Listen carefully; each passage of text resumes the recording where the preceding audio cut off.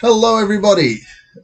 Welcome to the next part of our some additional work for our English lesson. What we've done in the past is, sorry guys, I've tried to make sure that we have time as a class to go up to the library to find a book that we enjoy, and to do our own personal reading. Unfortunately, we can't really do that today. So I thought that we might have something similar going on, where I would read the book and you guys would sort of just take it in. It's a bit of a relaxing thing in having a book read to us, but it's also looking at you guys. 1 second. Hello. I'm trying to work out the correct volume. All right. So it's part of it is also you guys doing a little bit of written work at the end of it. So what we're going to be doing with this book, if you guys will bear with me, because I just realized I should probably give you something to look at while we're doing this. I'm going to move that to that screen, bring that here, open that, open that. Okay, so so the book we're looking at, and if you guys can just write it in the work that you're using, is called Just Doomed. In case that's a bit small, I'm going to hit the layout. The same thing I always do. I like my small margins, my landscape orientation. I'm going to make it Times New Roman. We're going to make our size 22. Boom. So the things that I want you guys to take away from this book are, who are our characters? Where does the chapter take place?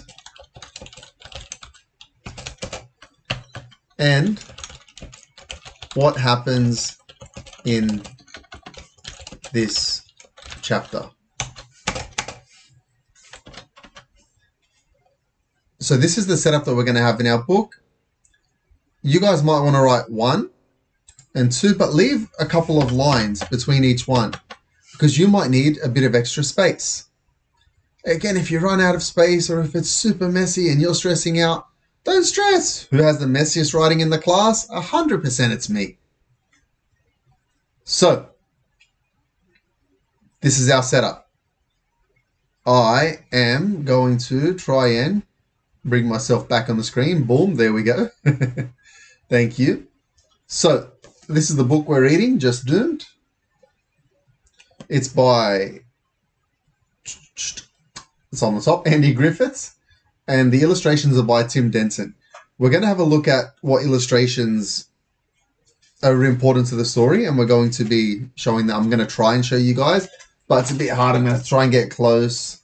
I might have to close my blinds, which, no, that doesn't help at all. So I'm going to open up to get a little bit of light in the room. If you get stuck, if you forget, don't stress. You can go back and watch the video again. If you get it a little bit wrong, it's not the end of the world. We're not going to stress too much about all of these things. Okay? So, we're starting off our book. Just Doomed, Terry Denton.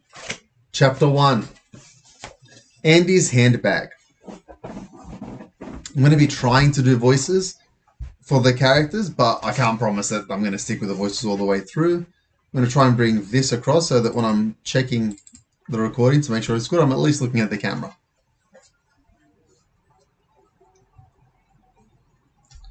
Guess how I'm spending the first day of my Christmas holidays? At the circus? No way. Too exciting. At the zoo? No way. Too interesting. At the beach? No way. Way too much fun. Give up? I'm at the post office, in a queue, with my mother. No chance of anything too exciting, too interesting, or too much fun happening here.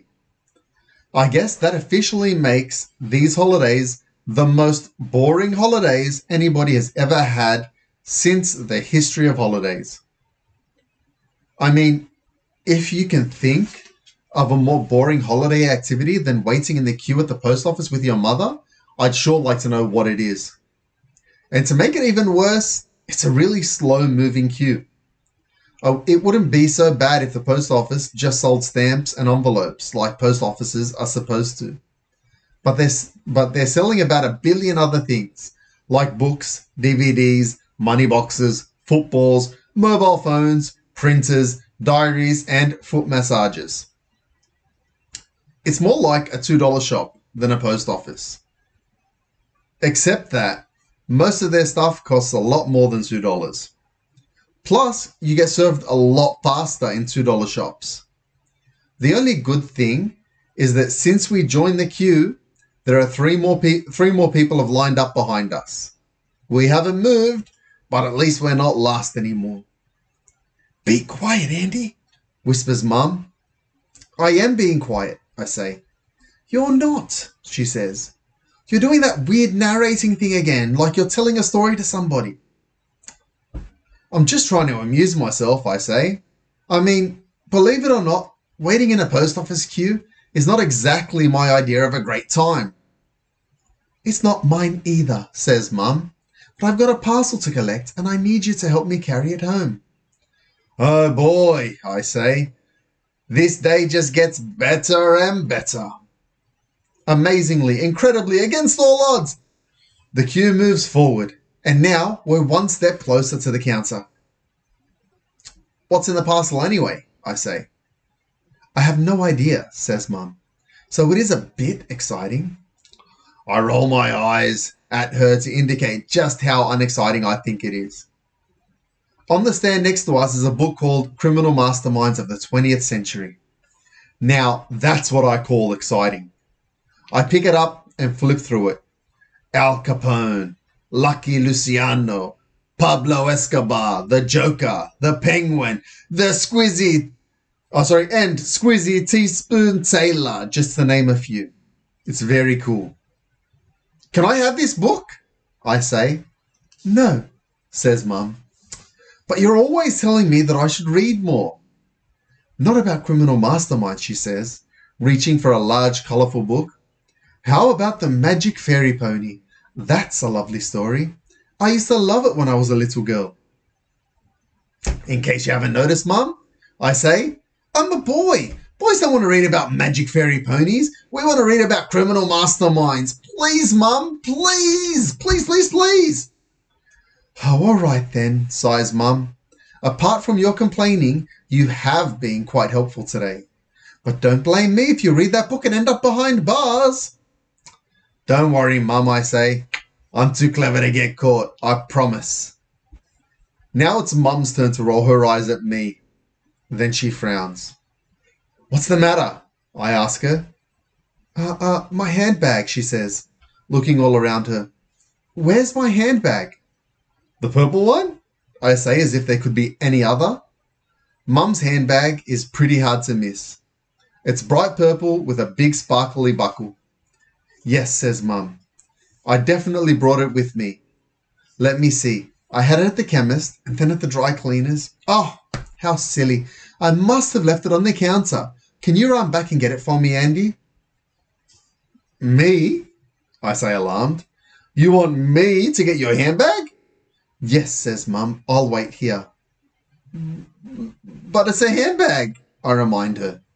Yes, and a very nice one, says Mum. I'd hate to lose it. Hurry up. But I'm a boy, I say. So you keep reminding me, says Mum. But carrying a handbag will be embarrassing, I say. What if someone sees me? They'll just think, there goes a boy with a very nice handbag, says Mum. That's exactly what I'm worried about, I say. Can't I wait here while you go back? No, says Mum. I need to sign for the parcel, and there's no way I'm leaving my place in this queue and starting again. But the queue's not moving anyway, I say.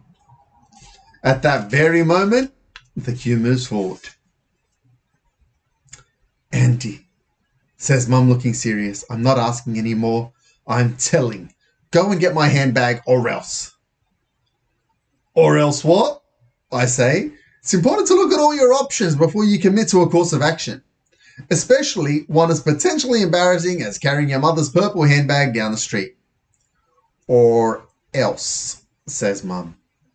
All right, I say, heading for the door. I'm halfway down the street before I realise I'm still holding the book. Oh no, I didn't pay for it. Mum's right, I will end up behind bars if I'm not careful. Yeah, I know, accidentally taking a book without paying for it isn't exactly the crime of the century, but I guess all criminal masterminds have to start somewhere. As I walk into the dry cleaners, the lady behind the counter recognises me and holds up Mum's handbag. Ah, she says, is this your handbag? Well, yes, but it's not my handbag, I say. It's my mum's. You should be more careful, she says. There's been a lot of handbags stolen lately. You're very lucky I saw it in time. Very, very lucky, I say. But, like I told you, it's not my handbag. It's my mum's. She's the one who should be more careful. She hands it to me very solemnly. Don't lose your handbag again, she says. Thanks, I say. Oh, I won't. I could try to make her understand that it's not my handbag, but at this rate it might take me the rest of the morning. I'd rather just get it back to its proper owner, and pretend none of this ever happened. I carry the bag out of the dry cleaners and walk as fast as I can back towards the post office. I'm on the main street now. Everybody's looking at me. This is embarrassing. The only thing that could make it any worse is if I see someone I actually know. And then I do. Out of the front of the supermarket, the very last person in the world I'd want to see me with a handbag. Lisa Mackney. She's facing away from me. But if she turns around, I'll be caught red-handed with a purple handbag with a big sparkly buckle. Uh-oh, she's turning around. I quickly drop the bag onto a bench seat next to me. Lisa sees me and waves. I wave back, and she starts walking towards me. Okay, I tell myself, just be cool. Be cool. There's nothing wrong. You're just standing here on the street. There's a handbag on the seat next to you, but it has nothing to do with you. You're the same normal non-handbag holding tough guy you've always been. Hi, Andy, says Lisa. How are your holidays going? Great, I say. Action-packed. What about you? Okay, I guess, she says. I've just been hanging around helping Mum, you know. Sounds terrible, I say. Not really, she says. I like helping my mum. She works so hard, and it's good to be able to help out in the holidays. Yeah, of course, I say. I was just joking. I've been helping my mum a lot too. I flick a nervous glance at the handbag. So far, so good. Lisa hasn't noticed it. Once she's gone, I'll be able to pick it up and get it back to Mum. And this whole unpleasant business will be over. But Lisa is in no hurry to leave. What are you reading? She says. I realize I'm clutching my stolen book to my chest like a shield. Oh, this, I say, just a book about criminal masterminds. Are you planning on becoming one? Says Lisa. Yeah, I say, either that or a vet. Possibly both. Lisa laughs. Well, good luck with that, she says. I guess I'll be seeing you around. Yeah, I guess so, I say. Unless you'd like to hang out sometime. This afternoon if you're not too busy. I can't believe it. Oh, Lisa was saying that. Unless you'd like to hang out sometime this afternoon if you're not too busy. I can't believe it. Lisa is practically asking me out on a date. Not so practically, she is asking me out on a date. She must be attracted to the criminal mastermind aura this temporarily stolen book is given me. I don't think I've had any major crimes planned this afternoon. I say, so yes, that would be great. Okay, she says. How about the park by the lake after lunch? How about 2 o'clock? Sounds perfect, I say. See you then, says Lisa, smiling. Well, this has gone about as well as it possibly could have. Thank goodness Mum forgot her handbag. And thank goodness I insisted on getting it for her. Lisa turns to leave, then stops.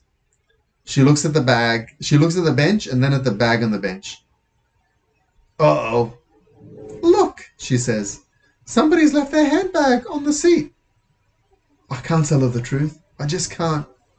Better just to pretend I know nothing about it. Yeah, I say, looks like it. What should we do? Says Lisa. I shrug, just trying to act casual despite my pounding heart. Just leave it there, I say. The owner will come back looking for it sooner or later. But somebody could steal it before then, said Lisa. Who would steal a crazy-looking purple handbag like that? I think it's nice, says Lisa. I mean, I'm not saying I would steal it, but there are plenty of dishonest people around who would. Perhaps we should open it, look inside and see who it belongs to. Maybe there'll be a phone number we can call. No, I say quickly, maybe a little too quickly. Why not? Says Lisa, looking puzzled. Well, it could be dangerous, I say. Like we open the handbag and the owner might return and think we're stealing stuff from it. Lisa nods thoughtfully. Good point, she says. Maybe we should just take it to the police station and let them deal with it. That would probably be the most responsible thing to do. But what if the owner returns and thinks somebody's stolen it? I say. Well, it probably really will be stolen if we just leave it here, says Lisa. And besides, sorry, Lisa's voice is really hurting my throat. I'm going to have to stop. And besides, they would just go to the police station to report it, and there it will be waiting for them. I can't argue with her logic. Well, not without telling her the truth. That it's kind of weird to hand your own mother's handbag in at the police station and report it as lost when you know full well that it's your own mother's handbag. But I can't tell her that. It's just too embarrassing. And her plan does have certain advantages. I mean, for a start, that I won't have to carry mother's handbag anymore. I can just tell Mum it wasn't at the dry cleaners, it must have been stolen, and then suggest we go to the police station, and there it will be. Perfect.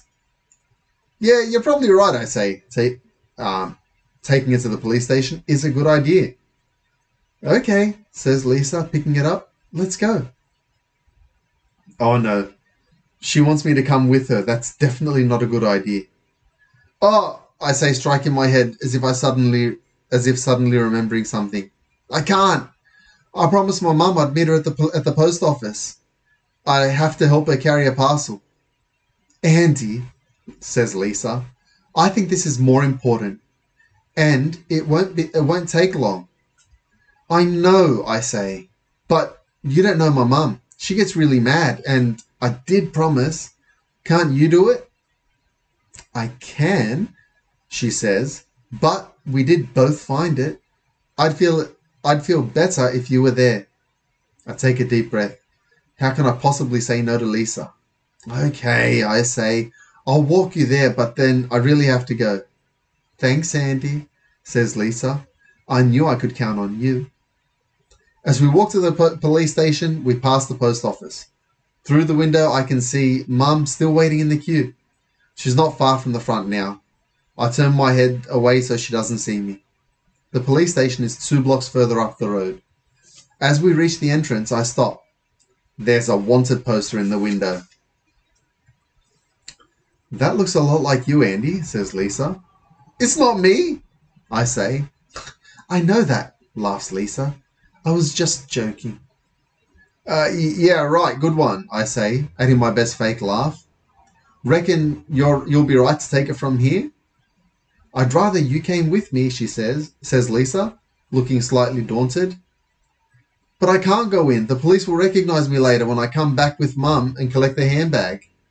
Well, I would, I say, but the police stations are not really my scene, with me studying to be a criminal mastermind and all that. Lisa laughs nervously. Yeah, I guess so, she says. Well, thanks for coming this far anyway. See you this afternoon. She heads up the stairs towards the doors. I turn to run back to the post office. And when I'm startled by the policeman and policewoman coming up the stairs towards me.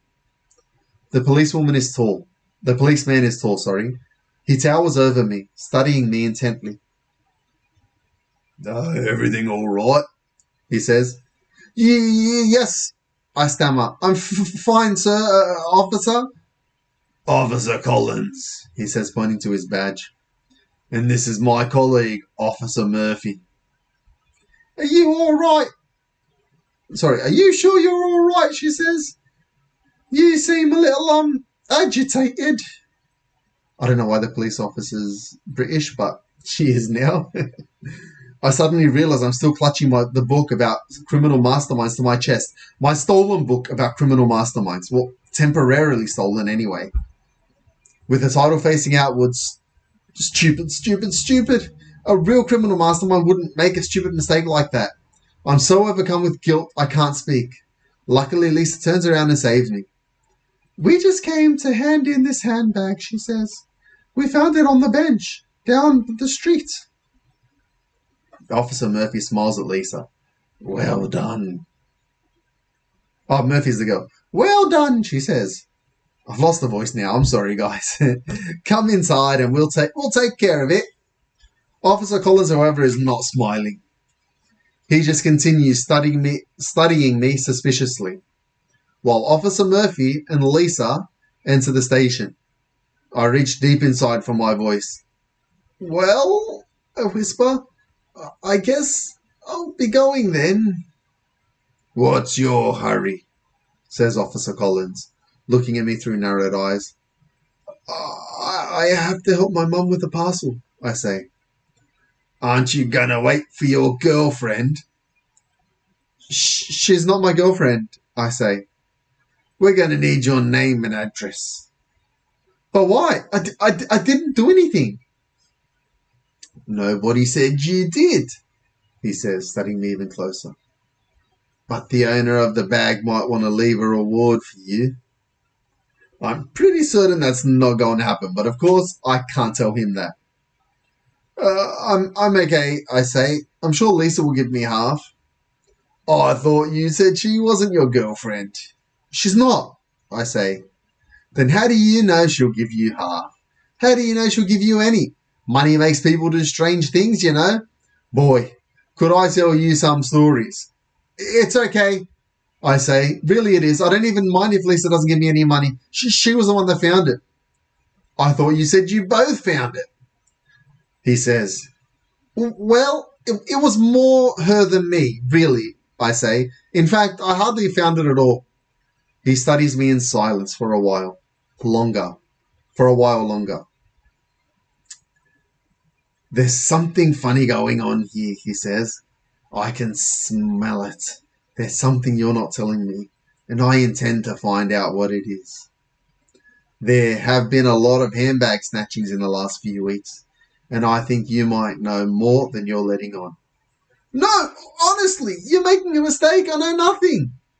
That may be the case, he says, but all I know is that is you and this girl, who may or may not be your girlfriend, are in possession of a handbag, which may or may not be stolen, and that you're reading a book about criminal masterminds, which, for all I know, may be stolen as well, and you're acting very suspiciously indeed.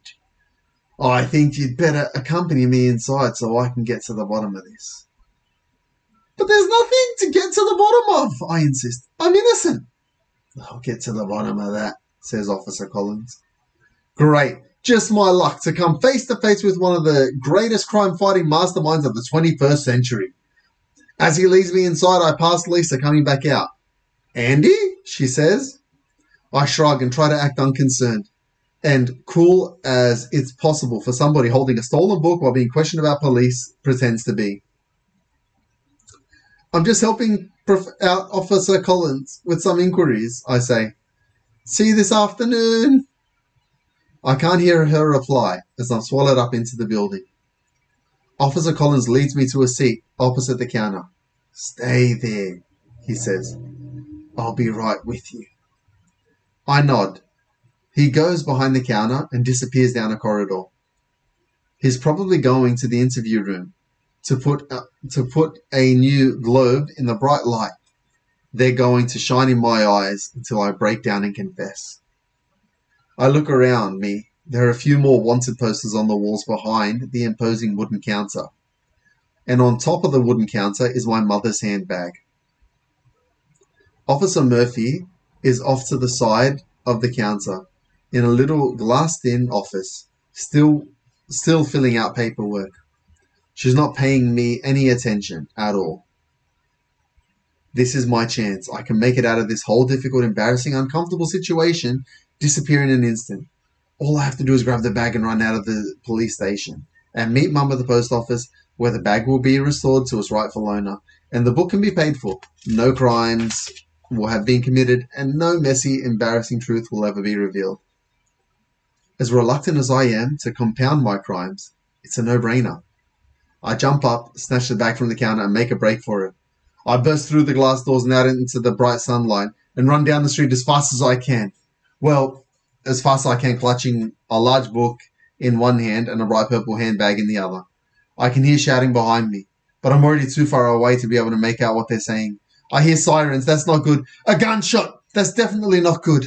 Collins and Murphy clearly take a dim view of the handbag snatching, especially when the handbag snatching takes place in their very own police station. But it doesn't matter because I'm almost at the post office. Just a little further and I can slip inside and lose myself in the queue.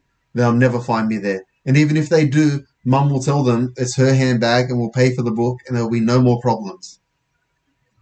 Except, before that can happen, there's one small problem. One very small problem. Well, one big problem actually. Lisa is standing outside the post office. And not only does she see me carrying the handbag now she see me carrying a handbag, the one thing above all that I wanted to avoid, but she's standing between me and the doorway to my future as a respectable, law-abiding member of society. Andy, she says as I run towards her. What are you doing?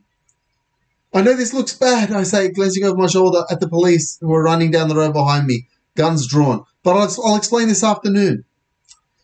No, you won't, she says, sticking her leg out in front of me. You'll explain right now. I'm going too fast to dodge her leg. I go flying through the air and end up sprawled face down on the footpath. I'm still clutching my book in one hand and the handbag in the other.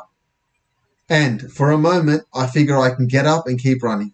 But before I can do that, Lisa takes matters into her own hands and sits on me. I'm sorry, Andy, but it's for your own good. Well done, Lisa, says Officer Murphy. That's the worst British accent I've ever tried to do. Well done, Lisa, says Officer Murphy. As she arrives on the scene, we'll take it from me, says Officer Collins, grabbing my arms and snapping a pair of handcuffs on my wrist. I knew there was something fishy about you. You're the bag snatcher we've been looking for. I'm not a bag snatcher, I say. Really, I'm not. But you just snatched that handbag, says the officer. Yes, I did snatch that handbag. I admit that. But it's my mother's handbag. You snatched your own... Oh, Lisa. You snatched your own mother's handbag, says Lisa, looking even more shocked than she already had a moment ago. What kind of monster are you, Andy? That's exactly what we're going to find out, says Officer Collins, helping me to my feet. I won't be surprised if that book is stolen as well. I stand up and realise that a large crowd has gathered. And part of that large crowd includes Mum. She's peering out behind the brown paper parcel she's holding. Auntie, what's going on? Do you know this boy? Says Officer Murphy. Yes, says Mum, though at times like this I wish I hadn't. Here's my son. What's he done? He stole a handbag, says Officer Collins, holding it up for Mum to see. That's my handbag, she says, and he didn't steal it. I left it at the dry cleaners and I asked him to go and pick it up for me. That may be the case, says Officer Murphy, but he stole it from the police station. You stole it from a police station? Says Mum. Well, yes, but I wasn't really stealing, I say, because before I can make them appreciate the finer points of the situation, the post office manager bursts through the crowd. "Officers!" she yells. "Arrest that boy!" "We already have," says Officer Collins. "What else has he done?" She picks up My Criminal Masterminds of the 20th Century from the footpath. "He took this book without paying for it," she says, holding it high in the air for everyone to see. "Just as I expected," says Officer Collins. "Oh, and Andy?" says Lisa softly, shaking her head. "What are you going to do with your life? I thought you were only joking when you said you wanted to be a criminal mastermind. But now I see that you really mean it." "No, you don't understand." "No, you don't understand," says Officer Collins. "You're on a very slippery slope, young man. A very slippery slope indeed. It starts out with reading books about criminals and stealing books about criminals, and then stealing your own mother's handbag, then stealing strangers' handbags, and pretty soon you're driving stolen cars, robbing banks, and running an international crime ring. Before you know it, you've earned your own chapter in Criminal Masterminds of the 20th Century. "You mean 21st century, says Mum helpfully.